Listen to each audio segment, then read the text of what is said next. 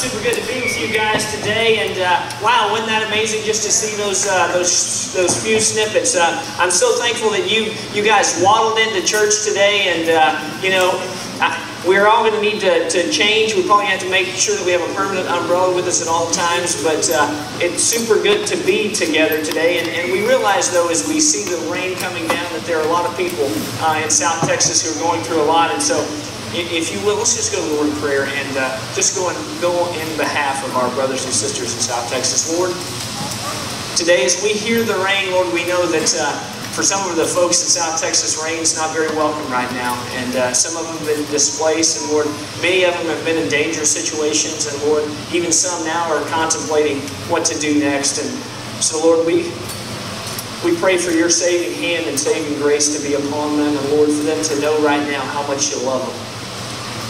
And Lord, I pray that as we learn even today about how to be hands and feet from a global perspective, Lord, help us not to forget our friends in South Texas.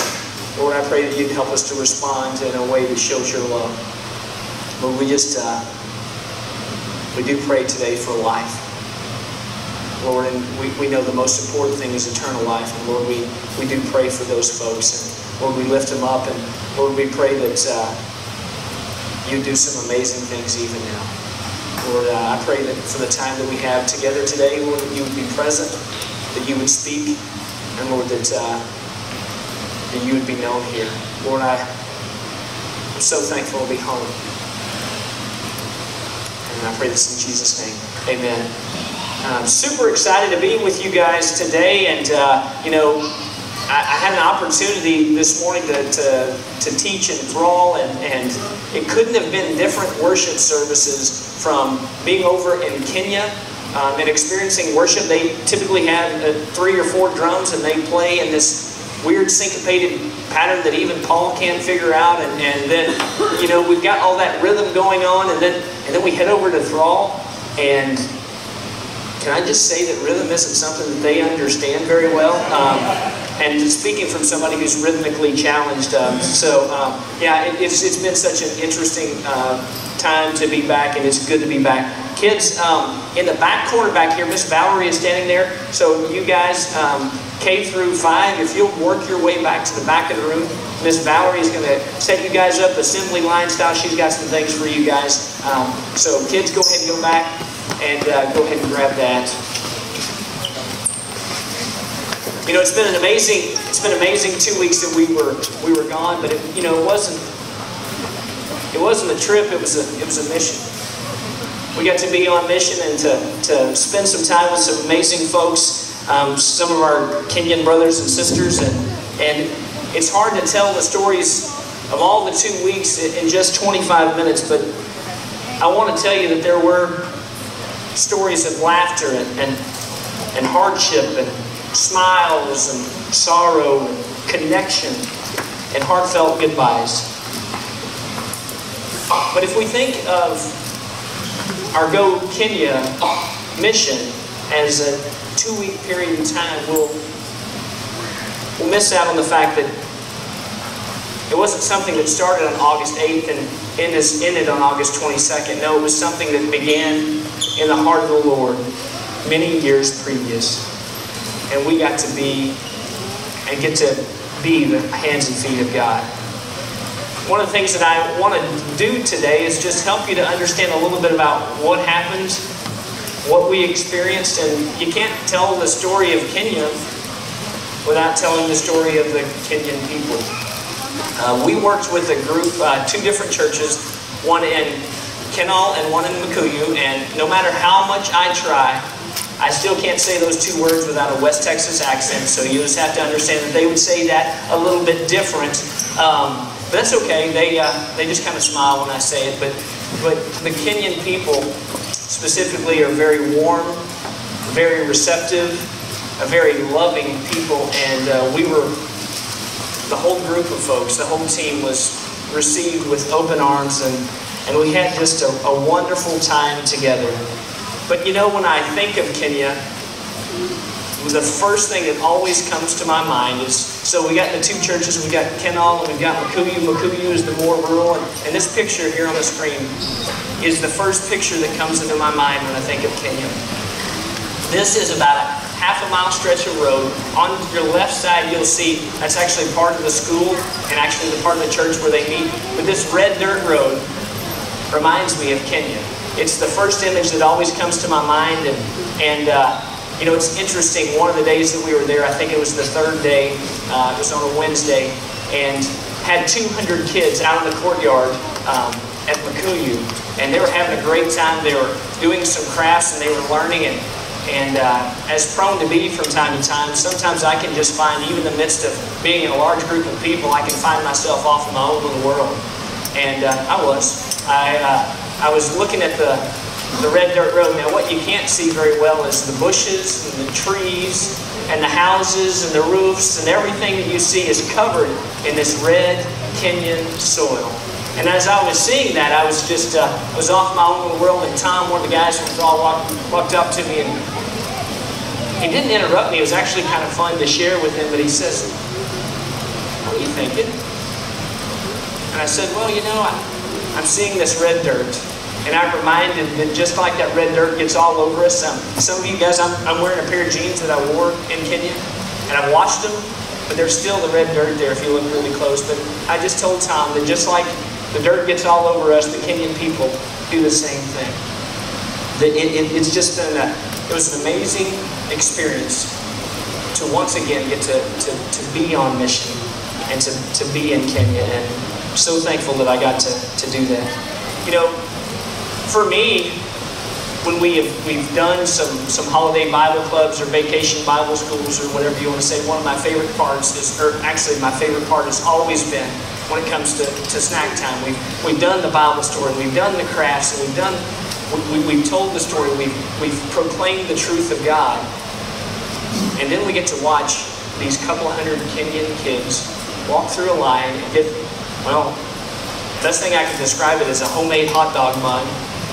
And some, now when I was in church as a kid, we did tang, okay? I don't know if you guys did that, but they get something like tang, and I get to watch them, and they're enjoying it, and for me it's always comforting because I know that those 200 kids, some of them, that's the only meal that they're going to get that day, and it's fun to see them partake and just enjoy. But this past week, what was amazing to me was, without me saying anything, I wanted our team to make sure that as the Kenyan kids walked away from Holiday Bible Club, that they were greeted once again. And one of the things that's exciting to me is they still remember how to fist bump.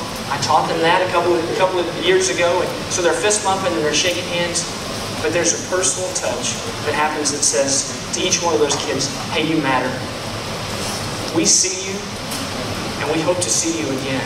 And so the whole 13 group of Mazungus, that's how you say cracker and Kikuyu, or actually in Swahili, when they saw us, and when the last thing that they saw each day was a handshake and a hug. And it reminded me that even though the people that we worked with over in Kenya spoke different language, like they typically speak Kikuyu, which is their native tribe, and they also speak Swahili, and some of them, English is like their third language that they don't even really learn until 4th grade. One of the things that was amazing to me is in that moment, as the Kenyan kids would leave, and they were showered with affection, what it reminded me is that there's a universal language of love that covers all the things that we can't do. And you know, Dr. Gary Chapman has taught a study many times about the love language, the 5 love languages, and they're the typical ones that we know. There's physical touch, there's the giving of gifts, there's quality time, there's words of affirmation, and there's acts of service. And what I can tell you is the Go Kenya team did all 5 of those love languages in an amazing way, in a very giving way. And I'm so thankful that as a church, you saw fit to send us, and that even though you sent us, you went with us.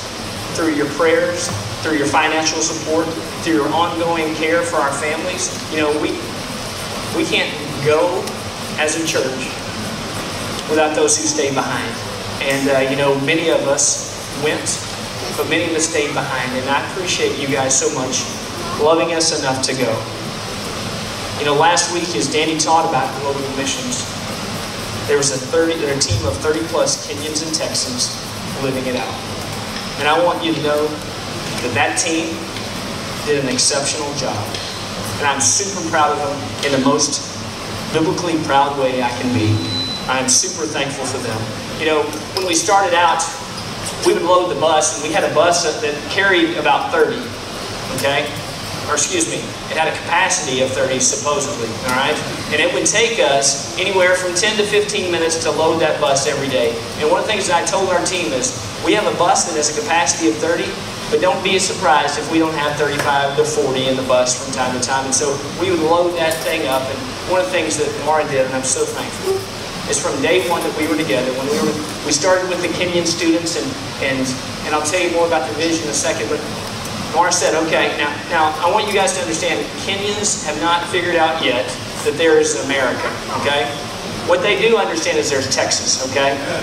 So when we showed up, we weren't Americans, we were Texans, okay? And so Mara started off by pairing us, one Kenyan and one Texan. And I'm happy to tell you that by the end of the trip, we weren't Kenyans and Texans. We were brothers and sisters. And so mission means to be brothers and sisters. And for us, when I think about that mission, it all comes down to the Great Commission. And it's found in Matthew 28, 18 and 20. It's our key verse. It's something that I want you, if you're not, to commit to memory, but to realize these are our marching orders. They're the last words of Christ, so they must be important. It simply says this: Then Jesus came to them and said, All authority in heaven and on earth has been given to me. Therefore go, make disciples of all nations, baptizing them in the name of the Father, and the Son, and of the Holy Spirit, and teaching them to obey all that I have commanded you, and surely I am with you always, to the very end of the age. There it is. Them, did you catch it? We're to go to them. It's to get moving. It's not to wait around. We as a church choose to adopt the love that God has for the world. And we put our money, our body, and our lives on the line. Because God so loved us, we choose to love the world. It's what we do. And when it comes to global missions, when it comes to being on mission globally, I've heard it put this way: there are three kinds of people. Those who give, those who journey, and those who are unfaithful.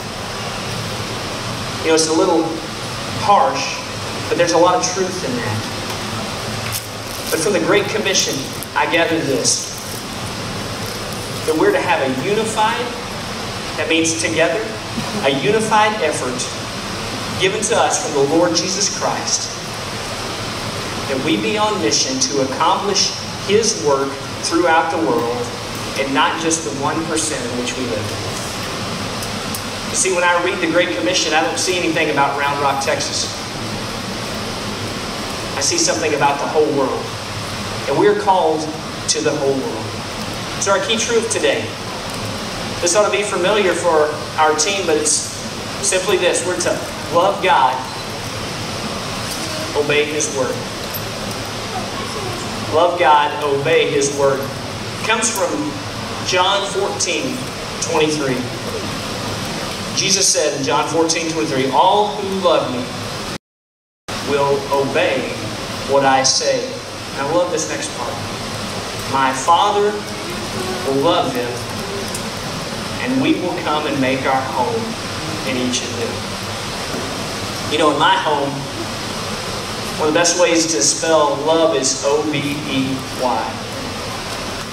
When we obey, we show that we truly love. I think it's amazing to be able to do that. You know, many of the 13 who were on mission in Kenya gave up vacation, bonuses, their own hard money, earned money, not because they wanted to fly 50 hours on a plane or because they love me. It's because they love the Lord and they have a heart for those whom the Lord loves. Those folks that went, they don't ask for honor, but they deserve it. But I just want to point them out to you. So let's take a look at this picture. Let's take a look at the team. You guys know most of them, so let me just make sure that I let you know who they are. We'll start at the top right. We've got the attorneys. You've got Glenna, and working our way down. Then we got Paul and their son Peter. Next, the guy in the green, who has many different names now from going with us, is Philip Duback. The one in the back is Tom Curie. Then you see me, Sarah. We got Grayson and Blair, Jamie, Arpita, Tracy, Lolly, and then of course our beloved pastor Marwan Yoki. This team, I just want you to know that they knocked it out of the park, and I'm so proud of them. Not just for what they did, but for who they are. You know, when you spend 2 weeks in a place unfamiliar to you, you're going to learn some different things. And so if I can, in the next few moments, I just want to share some of the things that we learned, if you guys are cool with that. So one of the first things that we learned was, and is, that God chooses to use us and to move when we are uncomfortable. It's a concept for many of us Americans that's very foreign to us. We live to be comfortable. We do everything we can to make sure that we have plenty of food, plenty of provisions, a nice house, cars to drive. You know, one of the most things that was most mind-blowing for some of our Kenyan friends when I talked to them, you mean you drive everywhere you go? They walk everywhere that they go. And so one of the things, though, is that we learned that God moves when we're uncomfortable. So some of the things that we were uncomfortable with: a different culture, different languages, different food, mosquitoes, poverty that was in your face, long working days, kids with serious skin disease, kids without proper shoes, little to no sleep, babies peeing on you. You know, I could go on. But those are things that we're uncomfortable. But when we were uncomfortable, it was amazing how God chose to show up. I want to have a couple of folks come up right now who got to be a part of being on mission. So Peter and Jane, will you guys come up for just a second? Woo! Yeah, give them a round of applause, please.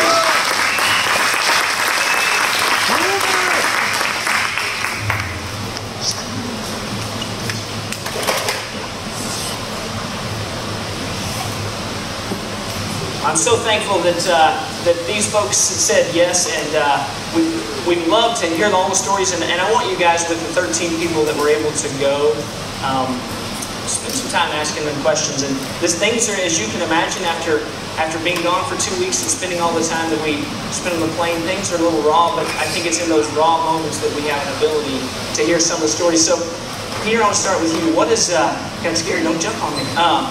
What's something that after spending 2 weeks on mission in Kenya, what's something that sticks out the most to you? Is there something that sticks out most to you?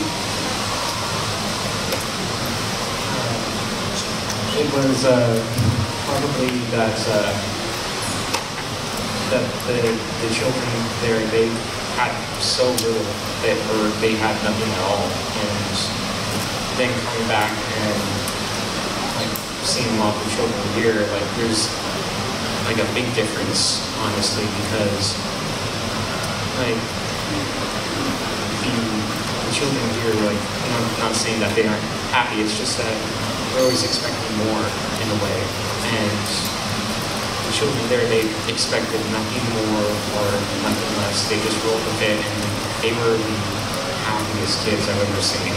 Like there was a little girl with no shoes and like holes all over her shirt, and like the nastiest clothes you could think of, but she had like the biggest smile you would ever seen from a little girl, and like that's the biggest difference.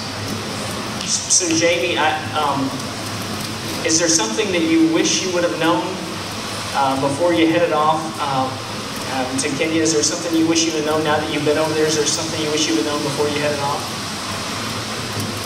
Well, besides how hard it is to spend 16 hours in a plane, I think you can't ever prepare, no matter how much we read or how many meetings we have, or you can't ever prepare for what it's going to be like when you're actually there. And in addition to that, re-entry, what we call re-entry, I wish I would have known that these days coming home are going to be hard. Thank you.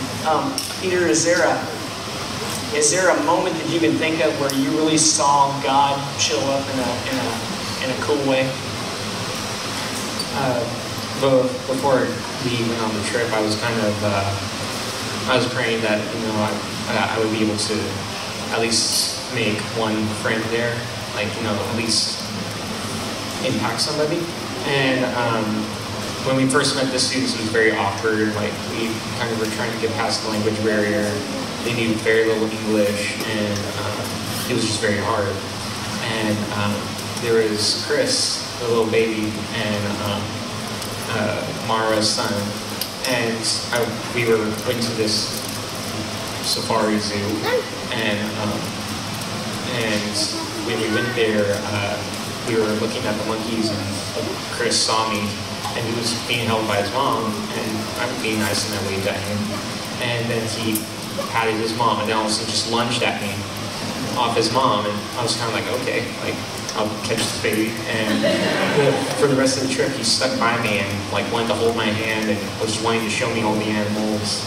And I don't know, it kind of like reassured me that I would be able to make friends and that there was no need to worry, because the smallest kid there like just wanted to hang out with me.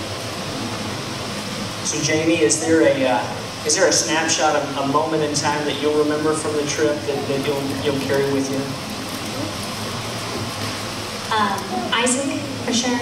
The day that Isaac, a little boy, sat next to me during story time, and I looked down and saw this just very horrible wound on his leg. It was infected with flies in it.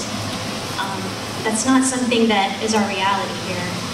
And I told you that in that moment, I didn't know what to do, because all I kept hearing was at the meeting when you said, you're going to see things there that we can't do anything about, we're not there to fix things. And so I didn't know what to do with what I was seeing, and so I just started praying for him.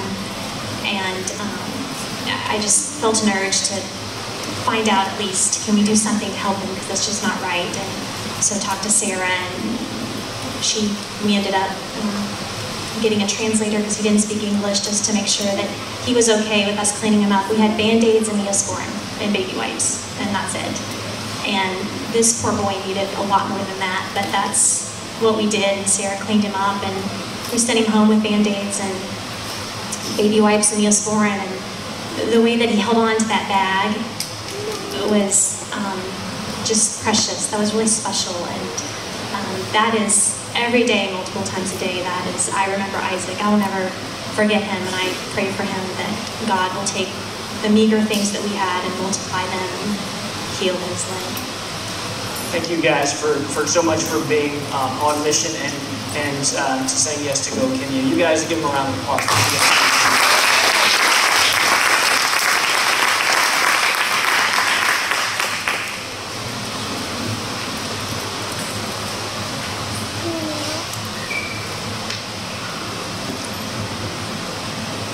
So we learned that God moves when we're uncomfortable. We also were able to live out something that was really cool for me, is that one of our core values as a church is to do everything through relationship. And so our vision for the mission that we were on was simply this, is that we would pour into Kenyan students so that they could pour in to Kenyan kids.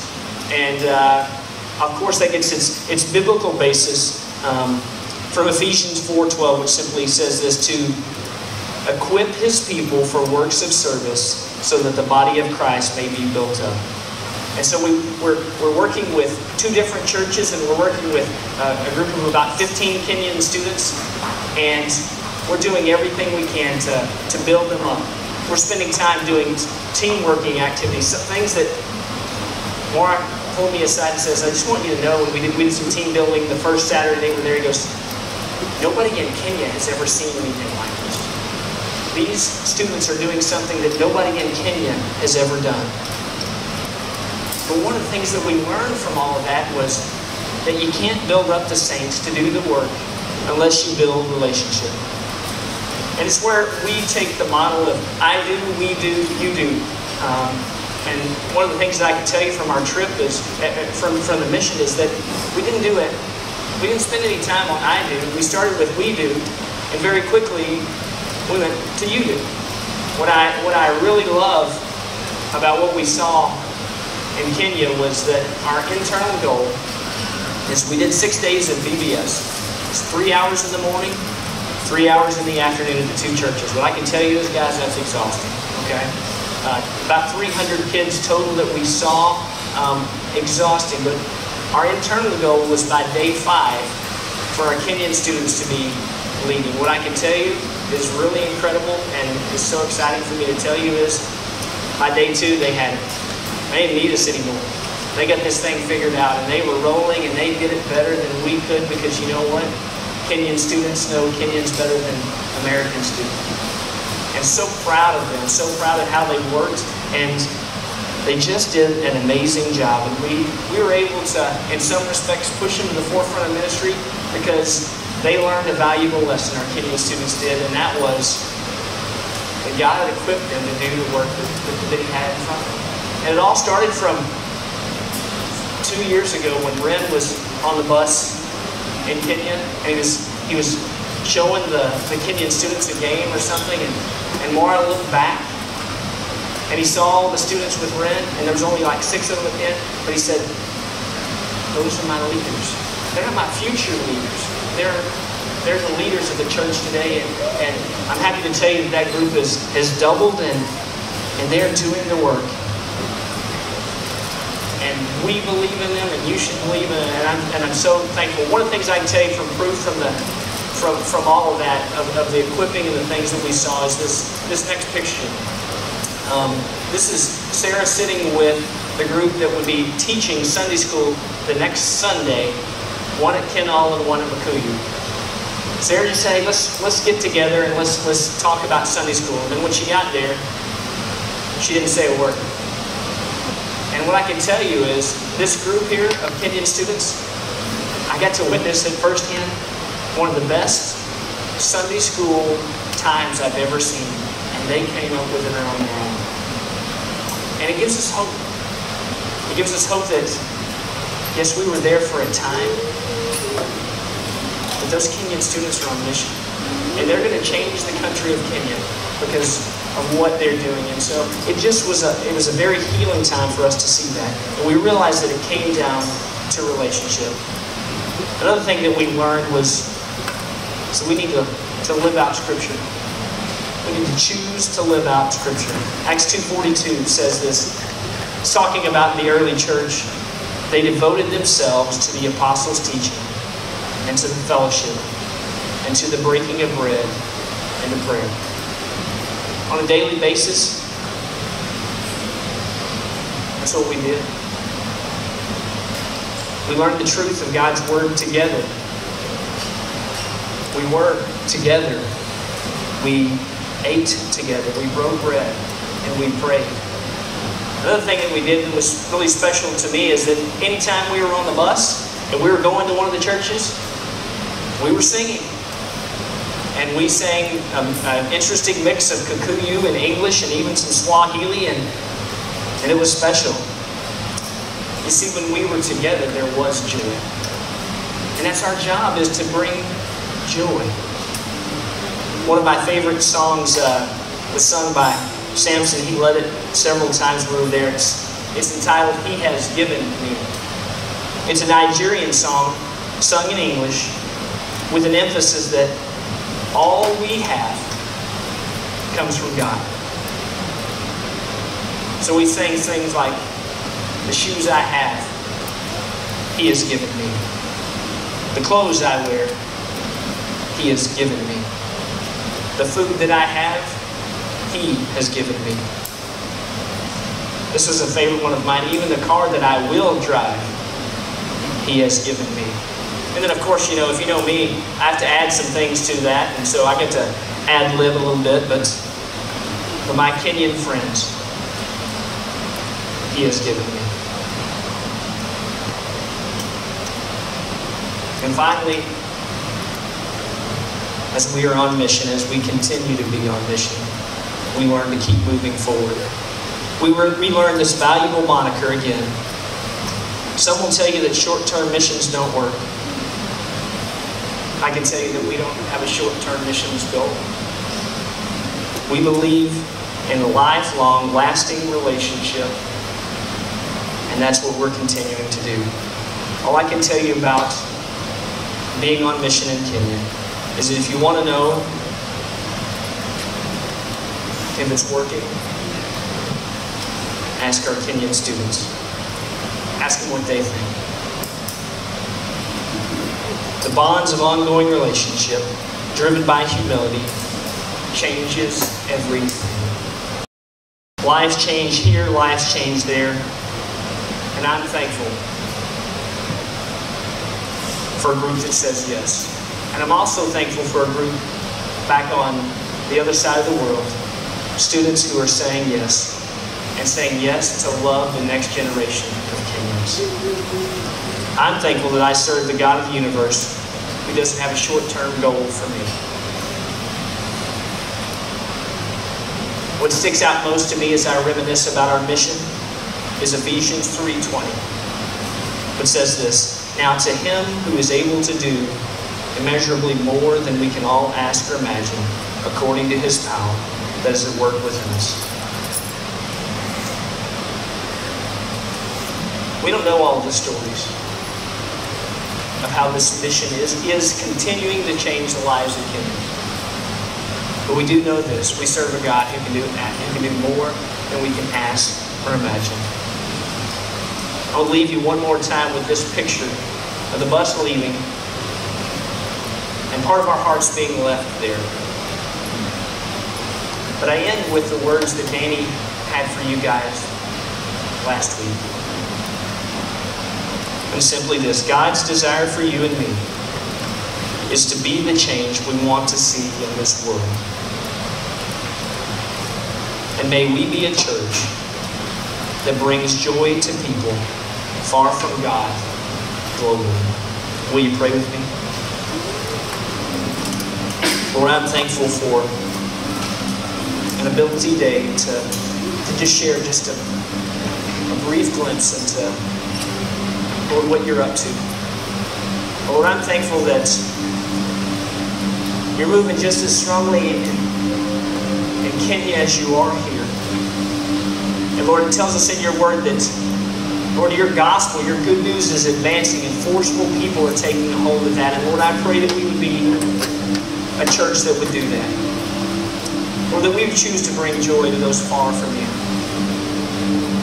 Lord, help wherever we walk, whether it be in our homes, our schools, as our kids go back. Lord, I pray that this church would send out missionaries throughout this world. Lord, I'm reminded as for many schools already started back, some start tomorrow, that the greatest mission field in the world is the public school system. Lord, help us to love our community, our state, our country, our globe, our world, as much as you love them. Lord, they don't need some broken down religion, Lord, they need a relationship with you. So Lord, I pray that that would be the case. Lord, that I pray that when we walk out of this place, that we choose to be on mission for you. I pray this in the mighty name of Jesus. Amen.